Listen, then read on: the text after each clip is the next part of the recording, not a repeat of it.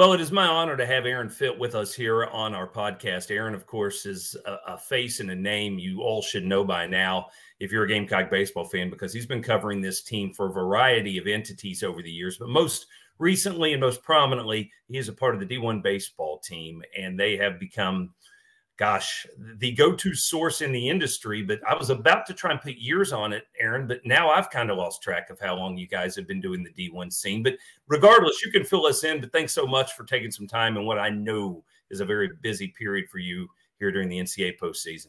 Yeah. Happy to come on and talk some Gamecock baseball. I think it's been, let's see, I think 2014, 15. That winter was our launch, our relaunch for D1 baseball. And of course, I was at Baseball America for a decade before that. So I've been covering the Gamecocks a long time now, and kind of gotten to watch this program. Mostly have experienced a lot of glory, the first half of my career, a little bit less so of late, but boy, this team right now, I mean, we're going to talk about it, but this team's awfully fun.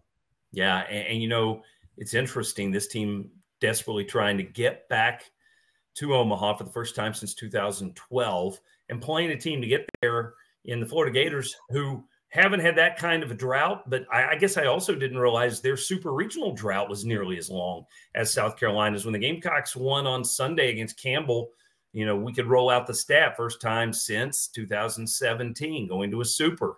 And then the next day, Florida comes from behind in that regional to knock off Texas Tech. And they put that graphic up and said, first time since 18. And I thought, wow, I don't think I realized it had been that long between drinks of water for Kevin O'Sullivan's team. But obviously that means both of these bunches are thirsting greatly, more so even than normal for this. Absolutely. And it's a great reminder too, just how hard it is. I mean, it's like, even Florida's been probably since Kevin O'Sullivan got there, I would say Florida has been the most consistently excellent program in college baseball. I mean, it feels like they host just about every year. They're usually a top 8. They've gotten to Omaha more than any other program in that span. And even that program hasn't been, to a super since 2018. I mean, it's not easy to do, man. It's to sustain that level of excellence. The game is more competitive than it's ever been. And right now, these two programs, it feels like they got a chance here. They got a chance to make a real impact on their programs moving forward if they can bust through back to Omaha this year. Both of these teams, I think, most assuredly look like Omaha caliber teams, not just saying, hey, you belong there, but capable of making a run once you get there, that sort of talent. Obviously, only one of them will have that opportunity, and that's not unusual in a super regional setting.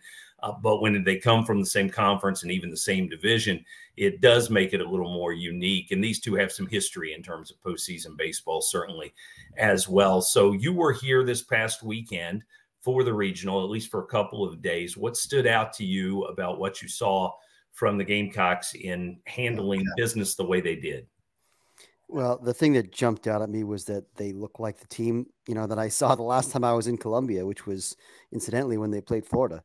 And they swept that series. And at that point, you're thinking, boy, this might be the best team in the country. I mean, that was my impression. I'd seen them, I think, 2 weeks before against LSU for 2 games.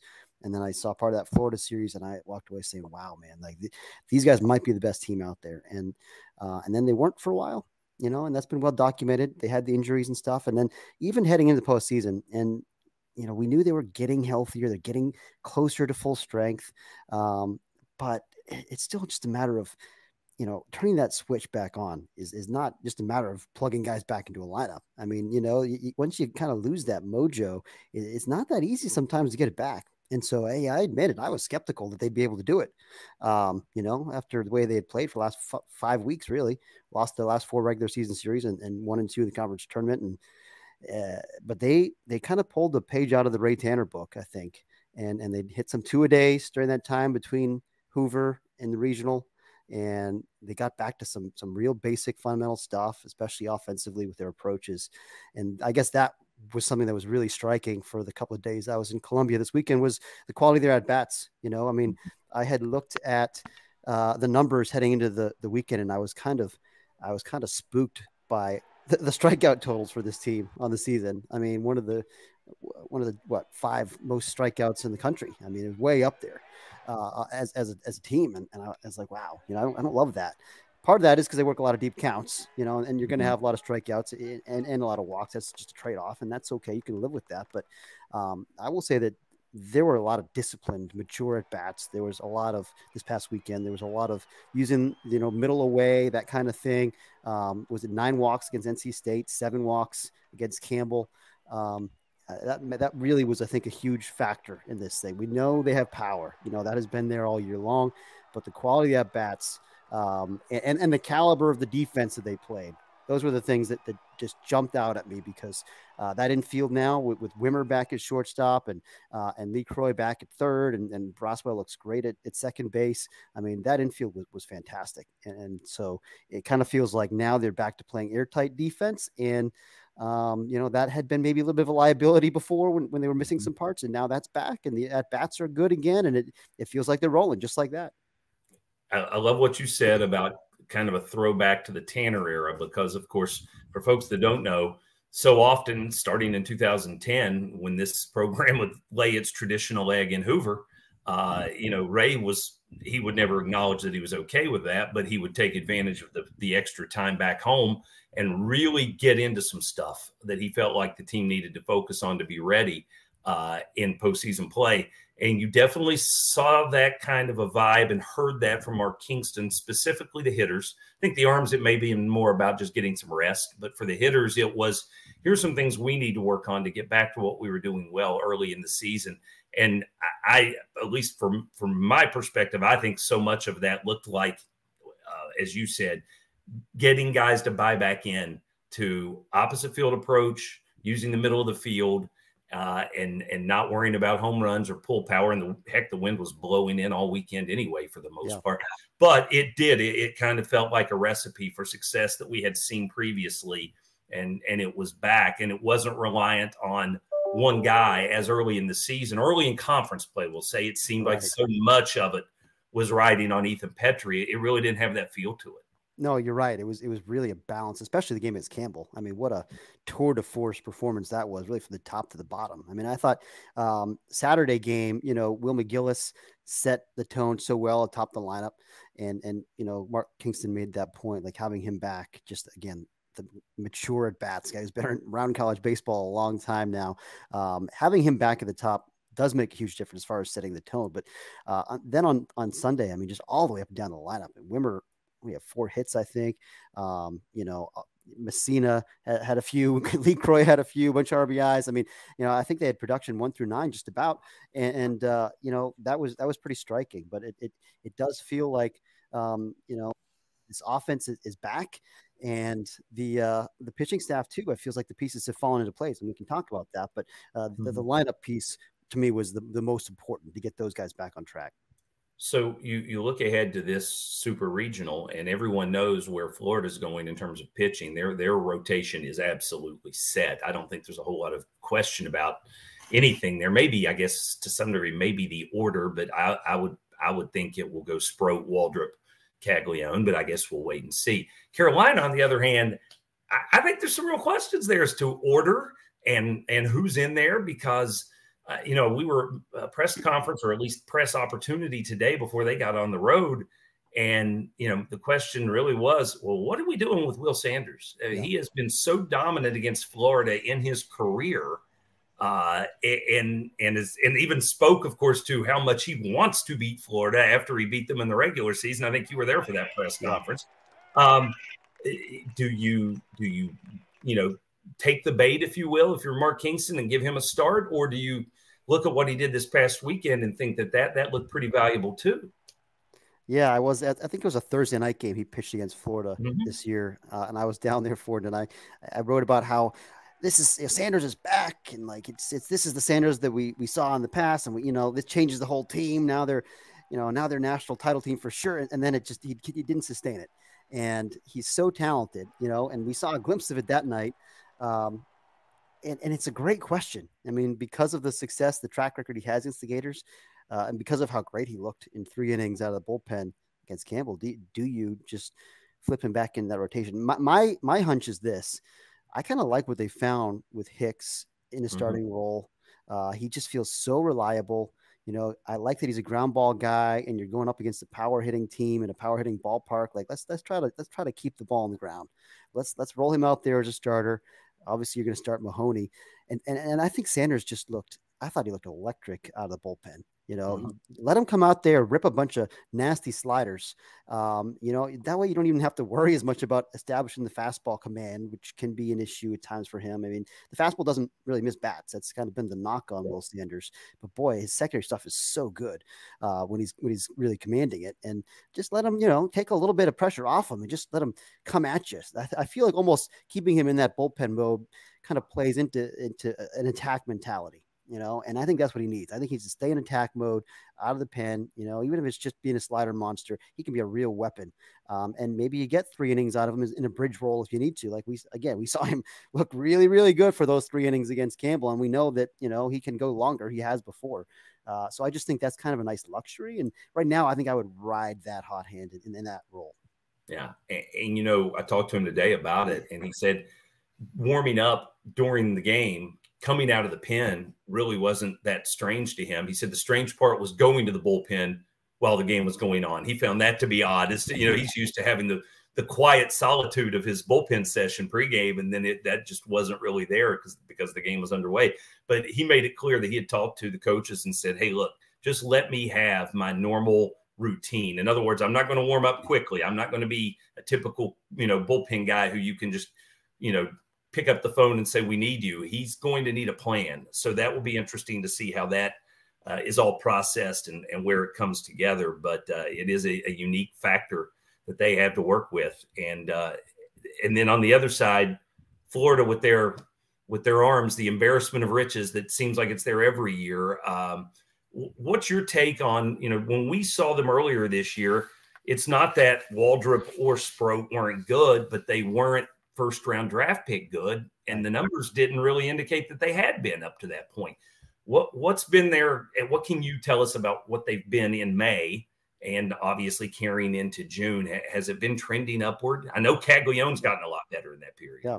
Yeah, I think so. And again, I saw them against South Carolina, and then I saw them again a few weeks later against Vanderbilt, and they look totally different. It's like, how is this the same team? I mean, they got swept here and then swept Vanderbilt there. And then, of course, Vanderbilt goes and sweeps through the conference tournament and then loses in a regional. I mean, it was a weird year to figure out the SEC. I'll tell you that. But, I've seen Sproat and Waldrop and Caglianone at their best because I was there. Caglianone dealt against Vandy on that Sunday. It was really impressive, and 4 pitches from the left side. Obviously, it's an electric fastball. I think he still had 97 available for him late in the game in like the 7th inning.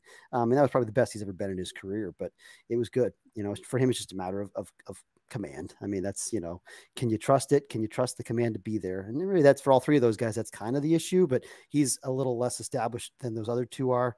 I think Sproat's probably the best strike thrower of the 3, but the knock on Sproat is, the fastball plays below its velocity. I mean, he'll show you 100, he'll show you a lot of 97 and 99, but it's just a light, it's a light 97, if you will. The metrics just don't really make it miss a lot of bats, but he can miss bats with the changeup. He has developed, to his credit, because the knock on him was, can he spin the ball? He's developed much better kind of slider cutter. I think he calls it a slider, as well as, breaking ball, more traditional breaking ball that has more power than he used to have. Those pitches have improved, and it's made him better. And he's a veteran guy who does compete. He's kind of a low heartbeat guy. He's not a lot of energy there. It's not going to be like a fist pump, scream in your face guy. But that kind of helps maybe stabilize that team a little bit. And then Waldrop he's an energy guy. And I think he's got the best stuff of the bunch. I think the fastball really plays. I think, and it's a premier fastball, like a high 90s fastball, but it plays up. And then you've got that splitter that's a legit knockout pitch. And I think he uses 2 different breaking balls as well, but it's it's real stuff. And his walk rate is high. That's the thing for him, is just a matter of being a little bit more efficient. I think he has been lately. I didn't get to see much of him against Vandy because it was 1 inning and there was a rain delay because it was Gainesville, and that's what happens. I get the sense he's been more efficient lately and gone deeper and kind of peaking at the right time for them. So when those 3 guys are on, I mean, good luck. You know, that there isn't a more talented trio in the country, and that includes Wake Forest. I think Wake Forest's trio is better at you know, at pitching, at the business of getting outs, and also with very good stuff, mind you. But pure stuff, Florida blows everybody away. Yeah, Braylon Wimmer and I were talking today about that Waldrop. I call it a forkball. I told him, I said, you've probably never heard of Bruce Sutter. And he chuckled because he hadn't. But I said, you know, it's been a while since you've seen anybody that threw a true forkball. You know, it's not I don't think it's a split finger fastball. It's more of a true forkball. And it is such a unique pitch. And Wim pretty much admitted, he goes, yeah, my whole strategy was if it looked like that's what it was, just don't swing. But then he pointed out Petrie hit one of those out, but that was when Petrie was basically unconscious to mankind and did crazy things every week. If you can say you hit Skeen's home fastball and Waldrop's forkball, both for home runs, you are a unicorn, I have to imagine. and I think you're right. I mean, I don't know what he calls it. If he calls it a forkball or what he calls it, but like I looked at the grip, you know, on a zoomed in photo, and you're right. It's definitely not a traditional split finger. Maybe that is what a forkball looks like. I don't have a lot of experience judging forkball grips, I'll be honest with you. Maybe that's what it is, because it's definitely not like your traditional splitter grip. You know, I was looking at the box scores from that series, and a couple things jumped out to me as far as people who were there now who weren't then. South Carolina had a great weekend, but they were without McGillis and they were without LeCroy. And that really adds depth to this lineup. So you'd like to think that that is a bonus for the Gamecocks to get those two guys in there for 3 straight days in that batting order. And then I looked at Florida and realized they made a couple of adjustments in their outfield since we saw them that also I assume has helped out, because when we saw them, Robertson and Evans were starting, and now it's Shelnut and it's Schiekofer, I believe is how he says it. And right. I haven't looked at all the numbers, but it seems like they're starting every day now, which I would imagine means they're producing a little more than, because they did seem at the time like, boy, the top 4 were hell on wheels, but then it fell off in a hurry at that point in the season.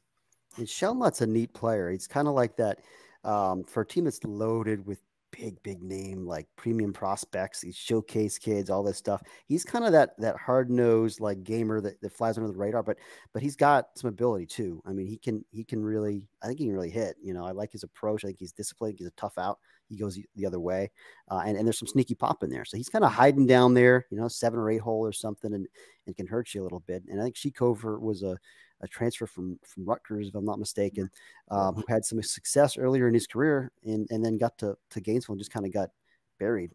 And now he's kind of emerging again, just an interesting X factor guy, you know, at this point in the season. And he's way down there at the bottom of the order. You know, he's not a guy that you're going to circle, but looks like he's been giving him a little bit of a lift lately. He's in the Will McGillis competition for oldest dude in this regional. I think they're both 6th-year guys, if I'm not mistaken. So interesting where baseball is from that standpoint right now. Okay, so if you look at this series, does anything pop out as far as in your gut that you think will be a telling factor, an X factor that will help make the decision on who ends up in Omaha and who doesn't? Well, I think part of it is, you know, which version of those Florida pitchers are we going to get? Because, you know, if those guys are sharp, if they're locked in, they're really tough to beat. But, you know, we've seen it. I mean, that's kind of one of those things that's just a little bit spooky about the Gators over the course of the season is like, are they going to throw enough strikes at the right time? You know, I mean, any given week they might, and they might just be dominant, but then they might not, you know, and you just don't know. It doesn't feel all that trustworthy. Whereas I will say this, I feel right now a pretty high degree of trust in James Hicks and, you know, Mahoney and these guys, and certainly in the South Carolina bullpen. I mean, I think that's an area where South Carolina has a real advantage in this series is in the bullpen. I love the Gamecock bullpen. I think it's one of the best in the country. And especially if Sanders is back there too, it's just one more piece. That has been a bit of a bugaboo at times for Florida is the bullpen. And I think it's gotten better here down the stretch, you know, and certainly the version I saw against Vanderbilt was was really good, and their bullpen now. I mean, in that series, it was like, wait, this team has bullpen problems. You know, they look great. Like all the guys who were out there were good. They were throwing strikes. I mean, there's depth. There's Ryan Slater is kind of a bridge guy, can give you some length. You've got Abner with power stuff on the left side. Cade Fisher's a useful piece. It gives you a different look. I mean, it's I was impressed with what I saw, but I would say over the course of the season, that has been a little bit of a question mark for them. So it's something to keep an eye on, I would say. Yeah, they don't get out of that regional without Fisher and Slater, yeah. Who had to take on starting roles, as often happens in these regionals as it gets into the odd fourth and fifth games of a weekend if you're coming out of that losers bracket. And the one thing I look at too, and just compiling the numbers from that series, South Carolina hit 275 against the Gators, and Florida only hit 198 against Carolina pitching. But just as much of a factor was South Carolina had 24 walks in that series, and Florida had 10. And those extra base runners, man, that really adds up when you're playing a best of three like this is going to be. Great point. And, we talked about that, how much of a factor that was in the Columbia Regional, right? Was all the walks that South Carolina drew, and if they do that and hit the ball with power, when it's in the zone, I mean, that's the definition of good offense, isn't it? I mean, being disciplined and doing damage, both of those things together, that'll get it done. So yeah, and I'll tell you, I mean, the ballpark down there plays similarly, I mean, it's a hitter's park. It's a home run friendly park. Both teams, their style of play will be conducive to that place. And it's just a matter of who executes, who pitches better. I mean, who defends better. I would say on paper, you probably would give Florida the edge defensively, but South Carolina defended extremely well this past weekend. They looked, again, like a really, really good defensive team. I liked what I saw there. So, I think it feels like Florida's probably the favorite on paper because they're the home team. They've won more games, had the better overall season, and they got a lot of guys who are going to be very high draft picks and big leaguers. But it's all about who's playing the best when it matters the most. How many times have we said that? And South Carolina last week, I mean, the way that they played, I think they could have beaten just about anybody. They were a buzzsaw for 3 straight days. So it wouldn't surprise me if they went down there and won that super. It really wouldn't. Yeah, and that's the funny thing. I mentioned that to someone earlier. So I don't think anyone disagrees that Florida on paper is going to be viewed as the favorite. And then you stop and go, okay, how'd the series go? Oh yeah, that was 3-0 Carolina. That wasn't really up for grabs at any point in time. And who played better during the regional? Well, yeah, I'd say the Gamecocks did. So there are factors that lean both ways. It will. I guess I'll say this: I'd be shocked if we're not playing ball on Sunday. I think you're right too. That'd be the real question, I guess. And I'll say this for Florida too. I mean, the fact that they fell into the losers bracket and then they came back, and then it wasn't like we're squeaking out, we're surviving here, right? From the rest of the weekend, they dominated the next 3 games. UConn and then twice against Texas Tech. Those are all one-sided, and those are, as you mentioned, using some guys who aren't maybe usually in your rotation. It didn't matter. I mean, to me, that was a very, very good sign for Florida. They got hit with a little adversity. All of a sudden, we got to win 3 straight days. We've already burned our 2 guys. No problem. I mean, they just really cruised the rest of the weekend. That was very impressive. Yeah, and I think I saw a note where the last time they won a regional out of the losers bracket, I mean, it was like pre-Sully days. It has not been the way they typically get to the super regional. It has been dominance at home and cruise through. And when it doesn't go easily, then like the last couple of years, it hasn't turned out well for them. And then one other note I saw, apparently they had the same issues there that we had in Columbia as far as the wind unexpectedly blowing in all weekend, and may have kept some of the run totals down, because that was the one thing that caught my eye. They really didn't have any explosive games, even against Florida A&M. The offense never really broke through like you think that bunch is capable of. So it's a good point. I mean, it feels like how it shapes up this weekend when we get down there. So I feel like South Carolina has the hotter offense, and Florida, again, they pitched very well the rest of that weekend. But as far as hot bats, I mean, you can ride hot bats a long way, especially, in hitter parks. I mean, not as much usually in Omaha. You're not going to usually ride hot bats, the national title. You got to pitch and play defense. But if you're scoring 10 or 12 or 14 runs a game in regional and super, you can sustain that all the way till you get to Omaha. I do think that's something to keep an eye on. Okay, before we let you go, where are you headed this weekend? What super will you be covering? What's the D1 baseball plan of attack? I'm going to go down the road to Winston-Salem and watch Wake Forest against Alabama, which I think is a pretty good matchup. Alabama's playing playing really well right now, of course, and house money team, right? They got nothing to lose against the #1 team in the country. We will have coverage from, I think, all 8 regionals. We'll have Walter Villa on hand down in Gainesville. He's our Florida-based writer, great storyteller. He'll do a fantastic job detailing that series for us at d1baseball.com. Awesome. Well, I think you're going to have a heck of a sight too. I'm with you. I think for a 1 versus 16, yeah, I don't think it's nearly as one-sided on paper as you would imagine that scenario would be. As great as Wake's been all year, and they have been so consistently good, this Alabama bunch has all the pieces.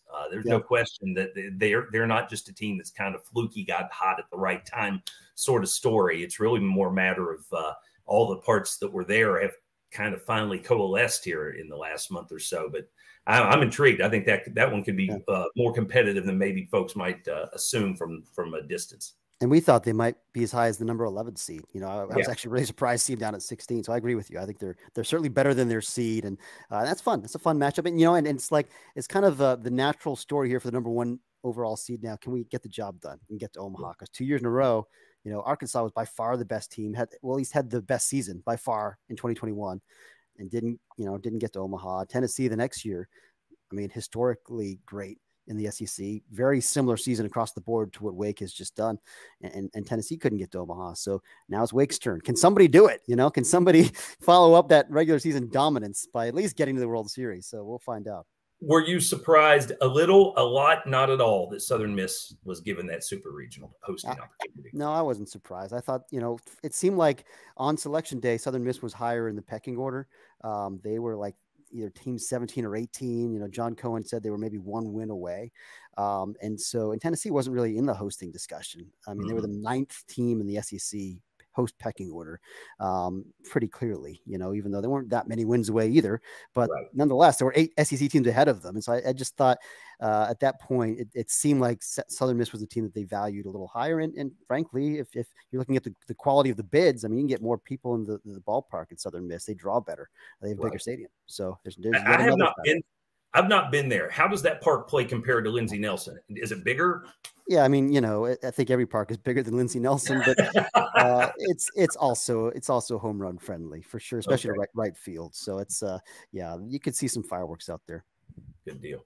Aaron, we appreciate your time again. Thanks so much for your coverage of the game and the SEC and the Gamecocks. And I know our viewers are so happy to get to hear your take on this super regional. Should be a lot of fun. Safe travels to you this weekend. We'll look forward to seeing your coverage from Winston. Derek, enjoyed it. Thanks for having me on.